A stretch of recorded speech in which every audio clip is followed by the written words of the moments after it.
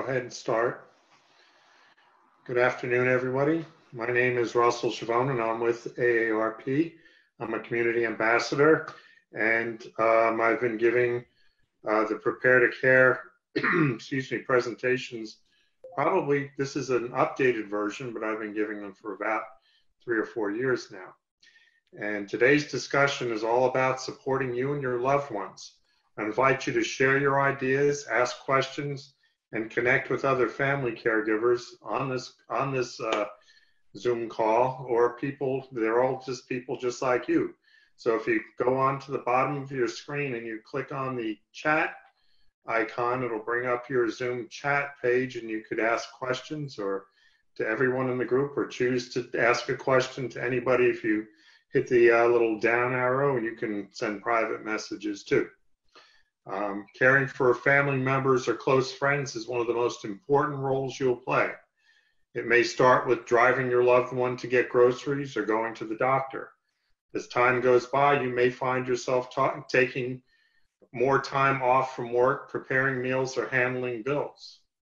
No matter where you are in the journey of family caregiving, just beginning to anticipate a need, helping to coordinate a big move, or taking care of family members full time, have a good framework to help guide both you and your loved one will make the process that much easier. Now, I have a little bit of information I'd like to share with everybody and about caregiving in the state of Virginia. It's more than 1 million family caregivers in Virginia help their loved ones to live independently, keeping them out of more costly nursing homes and saving taxpayer dollars. That's 1 million people currently in Virginia taking care of a loved one. In Virginia, family caregivers provide 956 million hours of unpaid care valued at $11.8 billion annually. In 2019, family caregivers spent on an average of nearly $7,000 per year out of their own pocket, or about 20% of their income when caring for a loved one.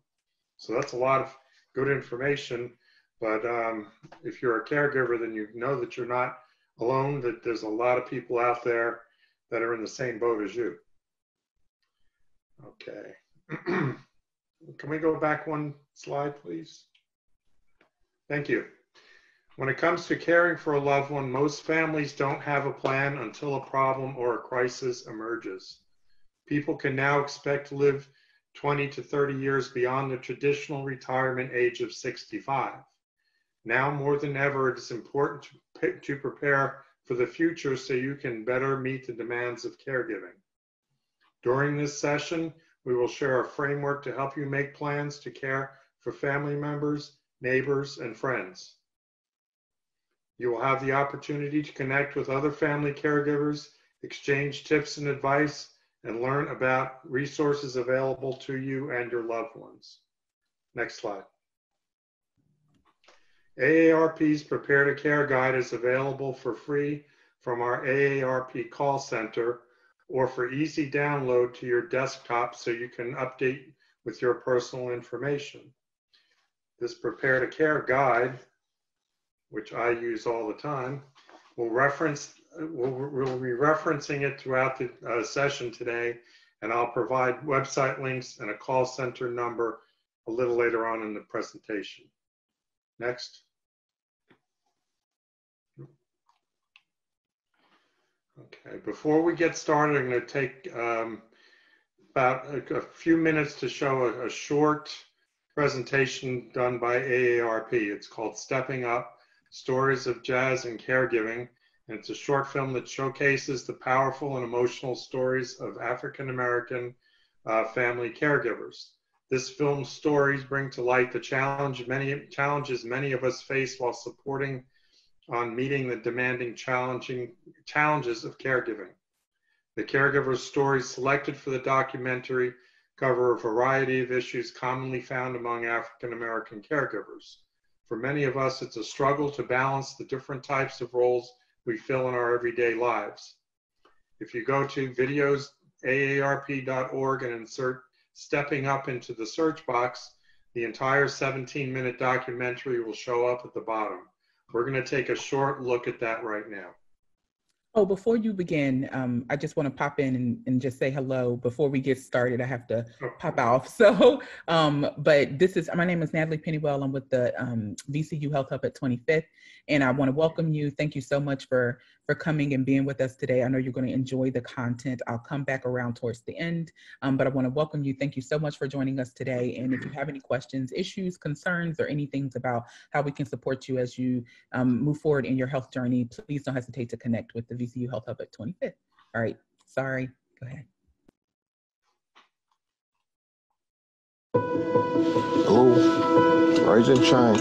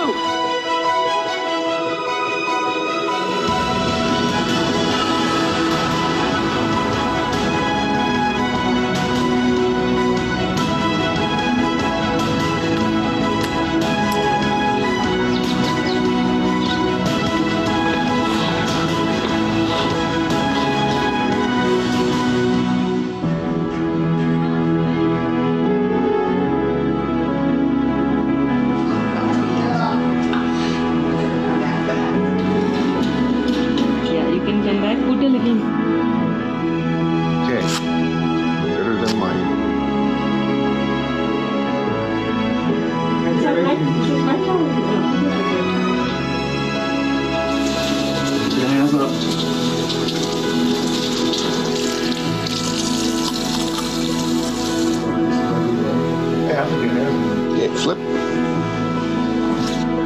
you go.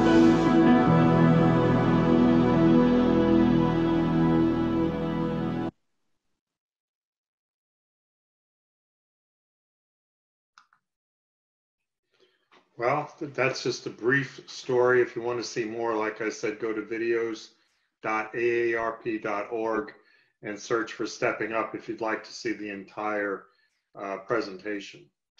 Now, to help you get a picture of today's family caregiver, let me ask you a few questions. And if you'd like, you can type in the little chat box down there along the bottom of the screen if any of these things apply to you right now. Number one, do you help a loved one with household tasks such as cleaning, laundry, or yard work? Do you help a loved one with medications? Do you regularly cook or provide foods for a loved one? Do you drive to doctor's appointments, make shopping trips, or run other errands? Do you provide personal care such as bathing or dressing? Do you help with a loved one's finances or pay their bills? Do you provide emotional support and companionship? Do you communicate with health professionals and coordinate healthcare? Let me check the chat box. Okay, Dora said that she said yes. So at least we have somebody there that's a caregiver. And I've been a caregiver in the past, and I think just about everybody's going to experience at least once in their lifetime, if not being one that's cared for. Next slide, please. Okay. Caregiving may be one of the most important roles you will ever take on in your life. AARP's founder, Dr. Ethel Percy Andrus, was a caregiver to her parents. In fact, she left her job to care for her mother. She said, "It is only in the giving of oneself to others that we truly live. The human contribution is the essential ingredient." Dr. Andrus was an educator, and her passion was to help older Americans lead lives of independence, dignity, and purpose. She founded the National Retired Teachers Association in 1947 and later AARP in 1958. Caregiving is in AARP's DNA. AARP supports family caregivers and their loved ones both directly through programs and online resources and more indirectly through state and federal advocacy. Next slide. Let's first take a minute for a short exercise. For every task that I read, I want you to grab something that is around you right now. Maybe you're listening to this session in your kitchen or in your office, so grab something that is on the table or on your desk. Pick up one item for each time I read one of the following statements. I will say mom or dad, but encourage you to think about the person you are caring for, not necessarily your mother or father. Okay. 1, take mom or dad to medical appointments. 2, pick up a prescription. 3, organize and help ensure mom takes her medication. 4, call the insurance company. 5, shop for groceries. 6, cook meals. 7, mow mom's lawn. 8, do laundry and clean mom's house. 9, bathe and dress mom. 10, go to work. 11, pick up the kids from soccer. 12, pay mom's bills. 13, take the kids to school. 14, take mom to the beauty shop. 15, change mom's bandages 3 times a day. That's a lot of stuff, but that's the kind of things that caregivers do. Now, how many items have you got in your arms right now and you're trying to juggle all these things and get through your day? That's the kind of things that caregivers do, and that's the kind of things they have to think about. Anybody want to make any comments about all the responsibilities of a caregiver? Please put them in the chat box. Okay. Here's some facts about caregiving, which shows it really affects everyone. Family caregivers provide the majority of long-term care in the United States. The average family caregiver is a 49-year-old woman who works 35 hours a week and provides almost 24 hours of care per week. That's the average. There's more than 42 million family caregivers each year provide care for aging parents, spouses, aunts, uncles, friends, and other loved ones. Caregiving affects the whole family. Men are now almost as likely to say they are family caregivers as women. Right now it's 40% men and 60% women. Traditionally, women have always been looked upon to be the caregivers, but that seems to be changing. And even 24% of younger Americans aged 18 to 34 say they are currently family caregivers. Okay. Next slide, please.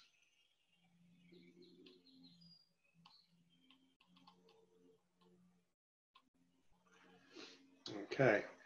Now we're going to talk about some practical information to help you care for your loved one while also being best caring for yourself too.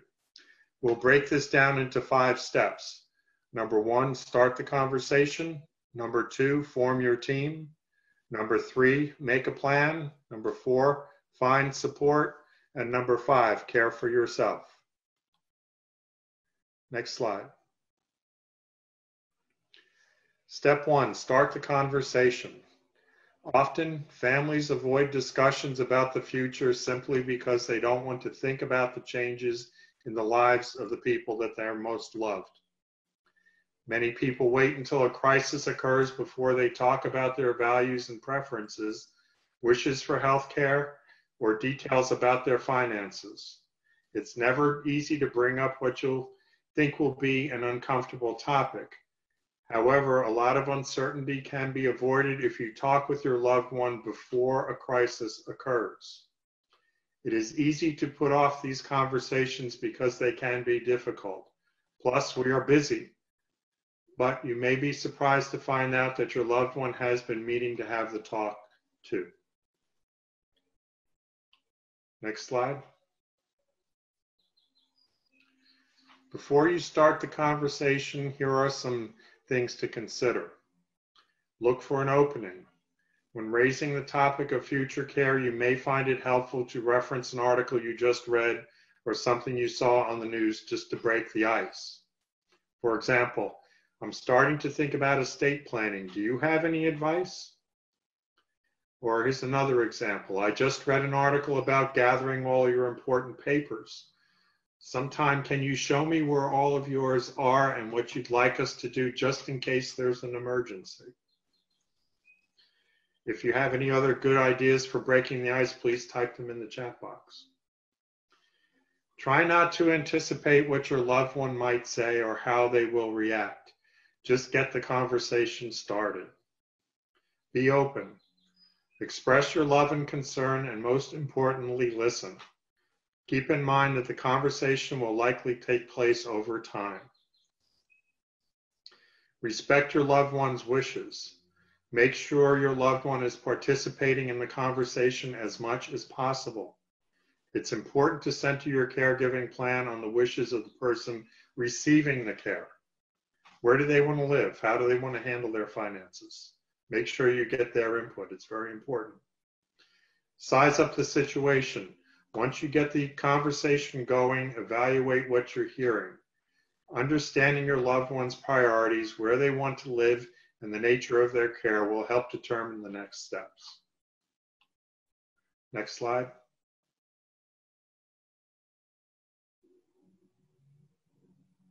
Next slide, please.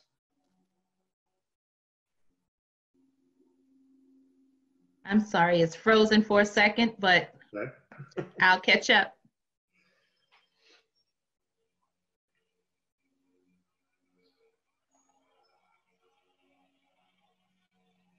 Okay, thank you. Okay, we're going to talk about reviewing finances. Money can be a particularly sensitive subject to talk about, but it's often at the heart of many decisions you'll have to make with your loved one.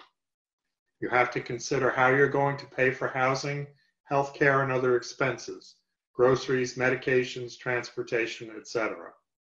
Ask your loved one to review their bank accounts, investments, insurance coverage, and other relevant finances, assets or income that can be used to cover these costs.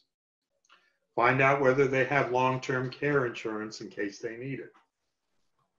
Next slide.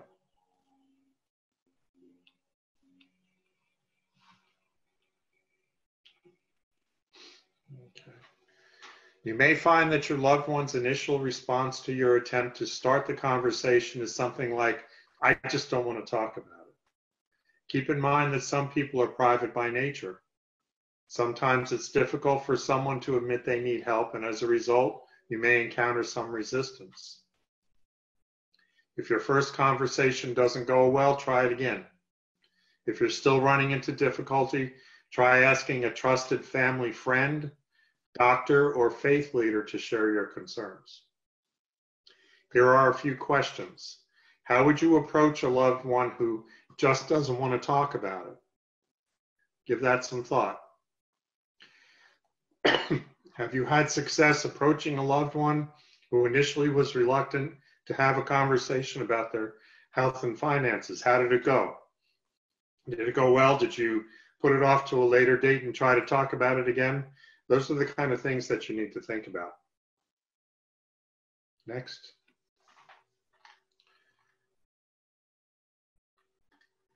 The next step is to form your team. Caring for a family member or friend can be too big of a job for just one person. Trying to do everything yourself may lead to burnout and problems with your own health and well-being. It's important to form a larger network of family and friends and tap into community resources to share the load. Your loved one can help you identify willing team members, such as neighbors or friends from the faith community.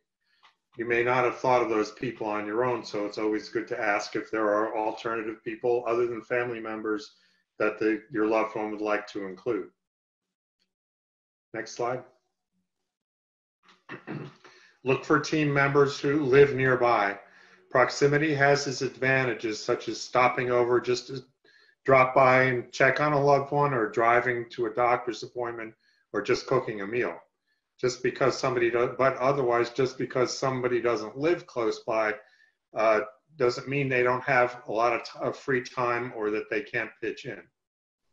Family or friends living at a distance can help with tasks such as coordinating meals, bill paying, or financial assistance. Okay, look for people that can help with simple tasks.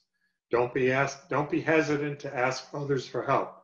Some people may need only a little encouragement to take on a task and are glad when you do ask for help. Share the talents. Leverage the talents and strengths of your team. For example, the computer whiz in the family could set up an online calendar for coordinating meals or chores, or somebody who loves to garden might be willing to help out with a loved one's yard. Your loved ones can help identify these team members, neighbors and friends from their church. Just have them get the input from the loved one. Next page, please. Okay, building and supporting your team. Determine the number of team members. Both quantity and quality are important to think about when building your team. While having a large caregiving team can be helpful, too many people may be unwieldy to manage. Make sure everybody on the team is clear about their responsibilities. They should be supportive and willing to lend a hand and to your loved one. Assign roles and responsibilities. Everyone has something to contribute. Play to each person's strength and be clear on what's needed and expected. Focus on the care recipient, the key and often overlooked participant in the conversation, who is the person who needs the care. Barring mental or physical incapacity, other extraordinary circumstances, the person receiving the care should play a significant role in determining who should be on the team and what jobs they need to perform. Next slide, please. Step 3 is to make a plan. Now that you have your team filled with willing caregivers, it's time to start building out a plan and designing and designating responsibilities. Always make sure your plans are being made with the person you are caring for at the center of the discussion. The plan doesn't have to be extensive or fancy. You can never anticipate every detail or scenario, so don't make it too detailed. The plan should include immediate needs as well as plans for the future.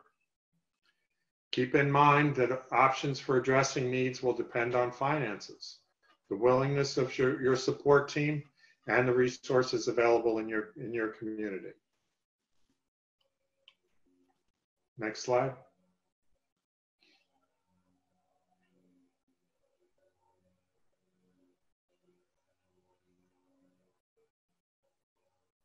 Are we stalled again? Okay.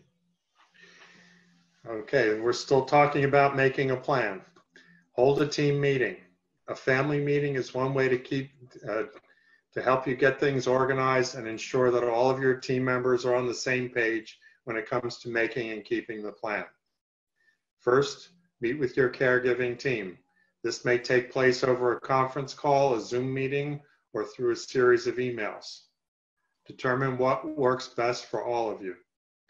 Next, assess the goals and needs of your caregiving plan. Remember, this doesn't have to be an extensive or fancy plan, as long as because you can't anticipate everything that's going to crop up in the future. Just try to include immediate needs and broader plans, for what may come up down the road. And you can use the Prepare to Care guide. We offer an assessment of goals and needs on pages 23 through 33. You can see how we have listed typical tasks in the area of home maintenance, health, finances, transportation, and more. Once you determine your goals, delegate all those responsibilities. It's time to figure out who will do what, and make sure that you determine what task everybody is comfortable doing. Also, be sure to ask your team members about their preferences of what they would like to do. Okay. Here are some helpful tips to remember during your team meeting. The family member who will receive the care should play a significant role in talking about and assigning roles and tasks. For example, if one child is an accountant, an older parent may feel more comfortable having another child look after their financial affairs. It's important to communicate. Try and keep everyone informed as things change. Make sure that everyone knows about the discussion ahead of time so there's no surprises or hurt feelings. One member should take notes and write a brief summary of what was decided. A written summary of the plan helps ensure that the wishes and needs of your loved one have been considered and included. And it's also important to make sure everybody, understands what was talked about completely, and it's good to write it down for that reason.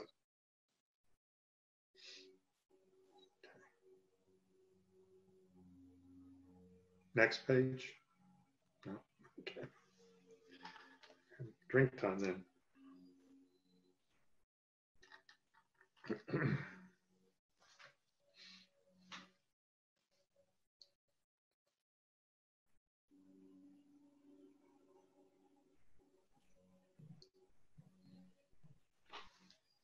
Are we still stalled, Janae?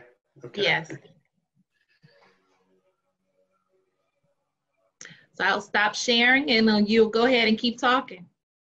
Okay. We'll go to step 4 then.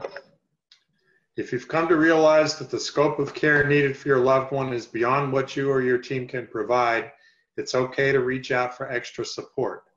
There are a number of ways you can obtain the help that you need. Okay, first you can locate your community resources. Your local area agency on aging can help connect you to a variety of support services such as home delivered meals, transportation, adult daycare, care management, and more. Your local agency on aging also can answer questions about which resources are free and which may have a cost.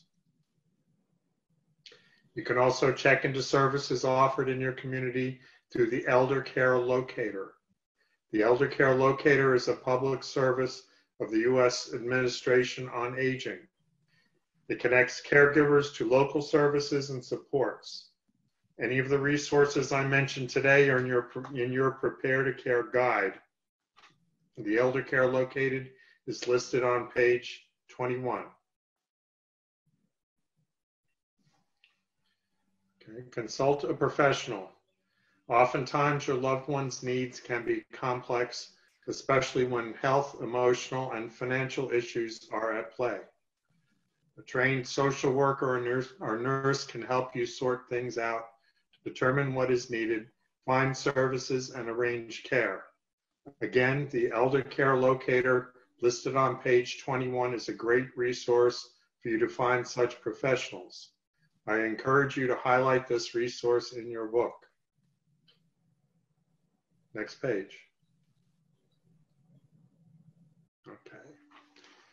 If you have a spouse, sibling, parent, or other loved one in a nursing home, you may be worried about their safety and well-being because of the coronavirus pandemic. This is a brand new slide that Janaea created just for this presentation today, only because of the timeliness of it. Okay? There are 6 questions you should ask if your loved one is in a nursing home.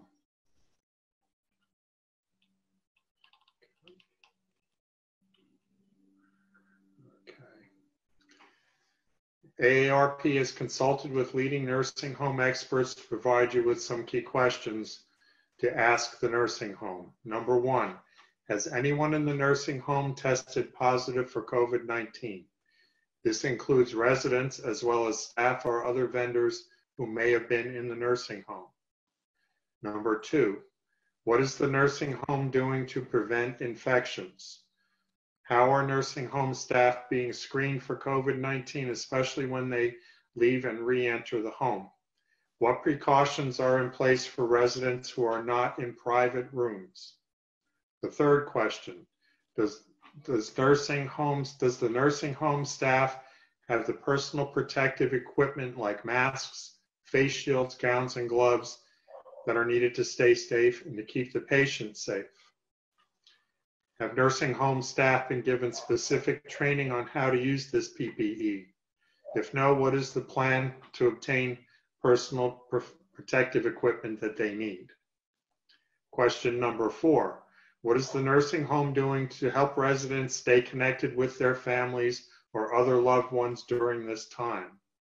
Does the nursing home help residents call their loved ones by phone or video call? Will the nursing home set up a regular schedule for you to speak with your loved one?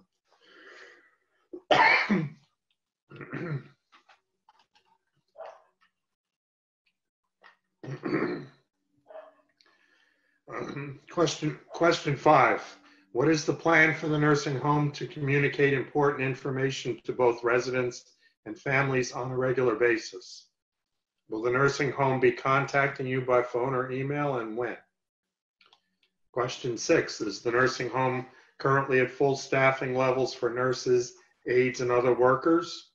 What is the plan to make sure the needs of nursing home residents are met, like bathing, feeding, medication management, and social engagement, if the nursing home should happen to have staffing shortages?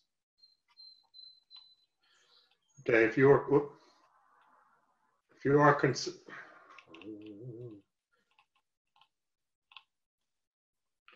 concerned about the safety and well-being of a spouse, parent, or other loved one who happens to live in a nursing home, contact the Virginia Long-Term Care Ombudsman Program at 1-804-565-1600 or at 1-800-552-3402.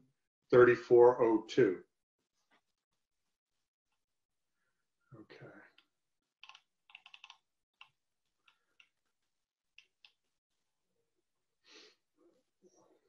You'll have to pardon my voice. I'm not used to speaking for this long at a time because I'm usually home by myself most of the day.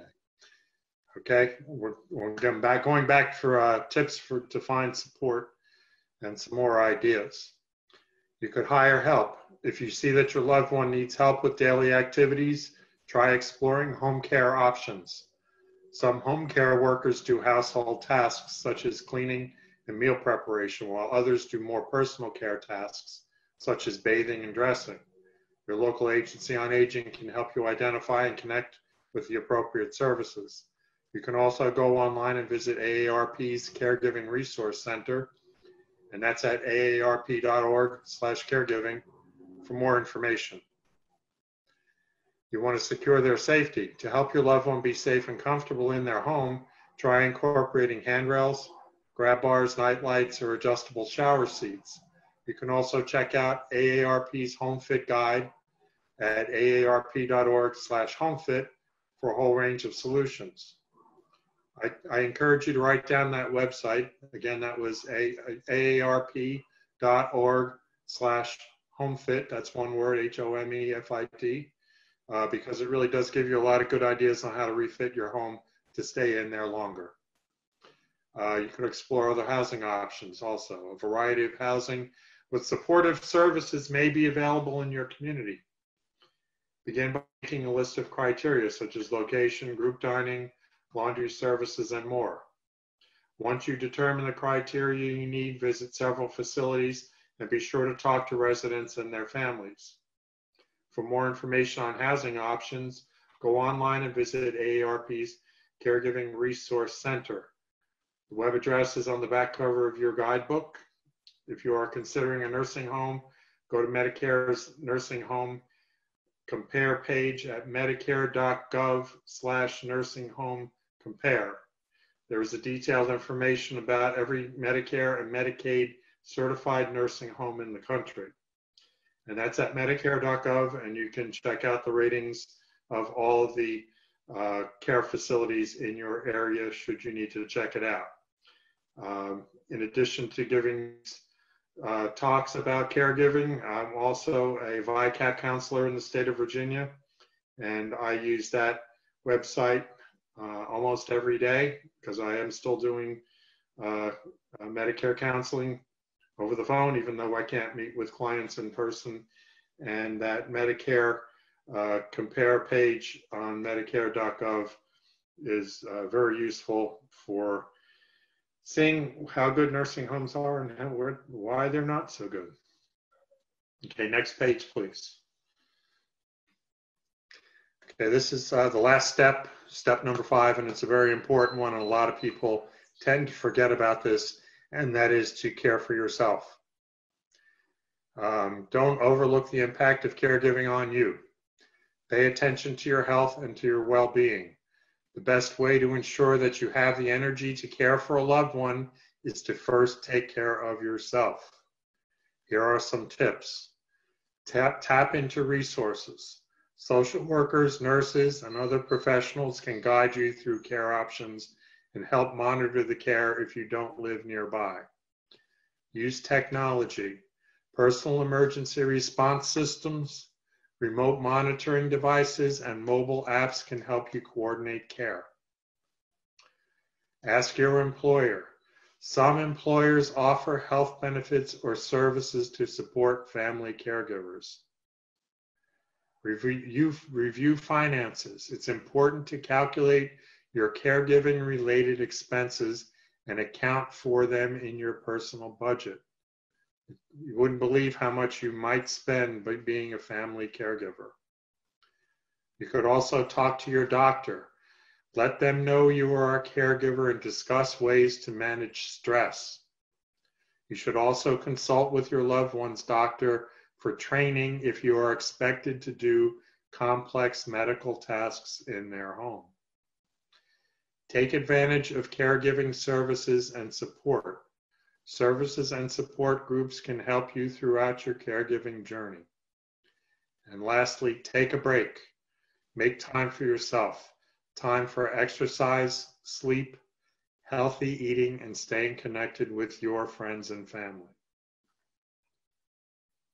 Next slide. Okay, now we're going to talk a little bit about resources. We've talked about the 5 steps of prepare to care. So if you can follow all 5 of those, give yourself a hand. But this is just the beginning. AARP offers a variety of online information, resources, in-person events, and self-paced learning for all family caregivers. I want to be sure to mention these 2 resources. The first one is AARP's Caregiving Resource Center, and that's up on the left of your screen. That's a picture of what it would look like. It's a central hub for all things caregiving at AARP. You can read the latest articles, tips, and advice, and that's where you'll also find the Prepare to Care guide with downloadable checklists from when you need to update or revise your caregiving plan. It's this book here. I've given away probably thousands of them in my other presentations and at other senior events around the state. There's also, and what's great about this book is towards the back from pages 20, 21, and 22, it's nothing but resources that you can use if you're a family caregiver, and it's invaluable. You could also call a toll-free number, 1-877-333-5885. And that's a caregiving hotline. It's open from 7 a.m. to 11 p.m. Eastern Time, Monday through Friday. That number is also on the back of the Prepare to Care guide. Okay. Another resource from AARP is their Learn at 50 website. And you can visit this site to learn about events going on around you, explore educational videos and webinars about caregiving. And you could also download the Prepare to Care resource guide and checklist from this site. And that is aarp.org/learnat50+, just like it says on the screen. I would also like to remind you that your Prepare to Care guide has a variety of resources, like I talked about on those pages. Okay. Next slide, please. Only 2 more to go. Let's not bum out on it now. You go ahead and keep talking. Okay, I will keep talking because there's not much to look at on these slides. It's mostly me just talking anyway. I hope you enjoyed and learned a lot from what I was able to tell you today. And I hope that I brought some value to your afternoon. It's important to prepare for your loved one's future and your own longevity so that we can live the best life possible. You're going to be receiving, let's see, it's a survey that's going to be emailed to you. They're going to have your email from your registration, and it's a Survey Monkey. It's a quick little survey, and I'd appreciate if you would fill it out so we can get some feedback on this session. And I would like to thank you all for joining us today. If you have any questions or would like to make any comments, please feel free to use the chat box, which you can hook into on the bottom of your screen, or if Janaea maybe wants to unmute everybody, they can actually ask questions. I don't know if they can unmute themselves. Oh, I'm sorry, Russell. They can unmute themselves at this point. Okay. Yeah. So if you have a question and you'd like to speak up, go to the bottom left of your screen and you should see a mute and unmute button down there. But if everybody's happy with what I've presented, that's fine too.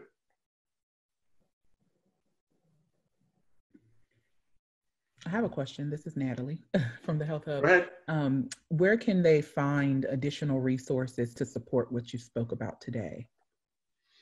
Okay, we can go to several resources at AARP. I'd say aarp.org/caregiving.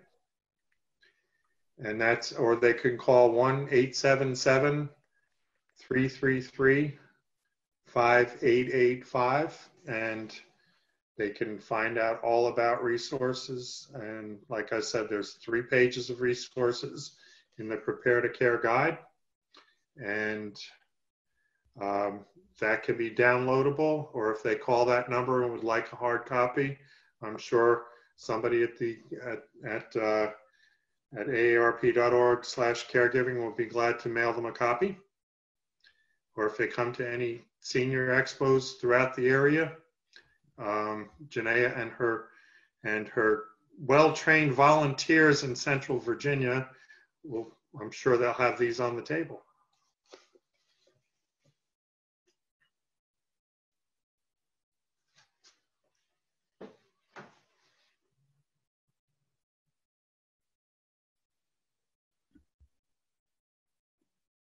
Well, Jeanette, thank you, Russell, so much. Okay.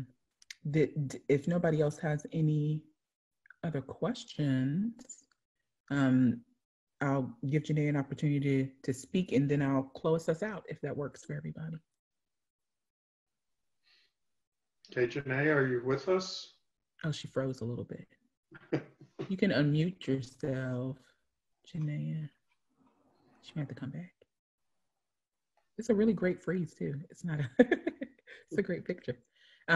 Well, as she prepares to probably come back to us, I will let you all know that this is the first in a 4-part series.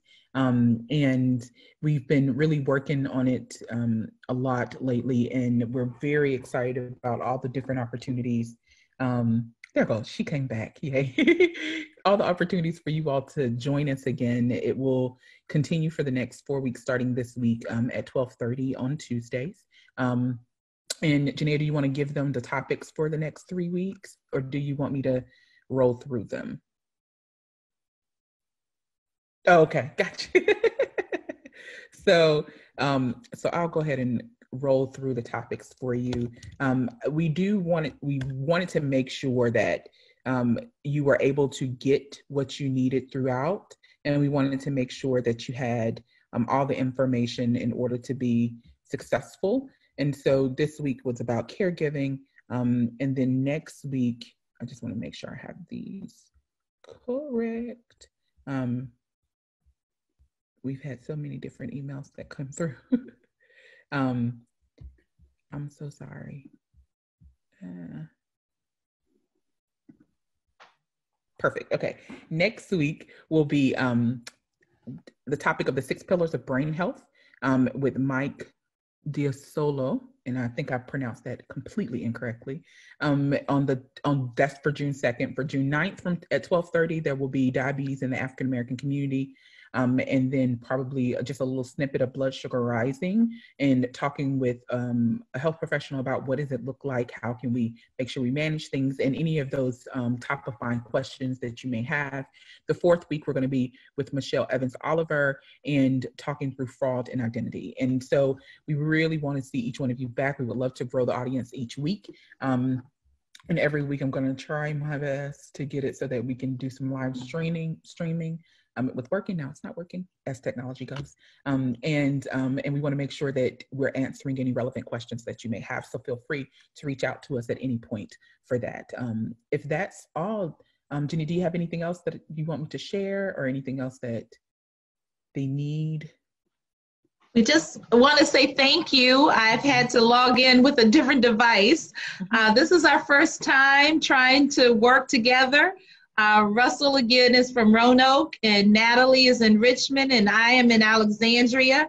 So through the blessing of technology, we've been able to try to sync up devices and sync up information, as well as sync up our passion for staying connected to the community. So tell a friend for next Tuesday. Hopefully we'll have a few more, and we'll have less computer freezing and computer glitches. But thank you, Russell, for all that you do and being a community ambassador and being willing to share. All right, and this recording will go up. Oh, I'm sorry, Russell, go ahead. Well, hold on. Mm-hmm. I noticed that you recorded this. Is that going to be available for people? Yes, and you're reading my mind. So the recording will go up probably in the next 24 to 48 hours. It depends on how long it takes our team to get it up. And then once it's up in ADA compliant in some way, we will make sure to send that information out to you who have registered, and then we'll pass it along and make sure it's posted on both of our social media pages as well, and any other avenue from which it needs to be distributed so people can take a look. And I don't have a plan to pull it down anytime soon, so anytime anybody wants to view it, please do so. All right, okay. Thanks everybody. Well, thank you all for participating today, and have a great afternoon. Have a great one. Thank you. Thanks.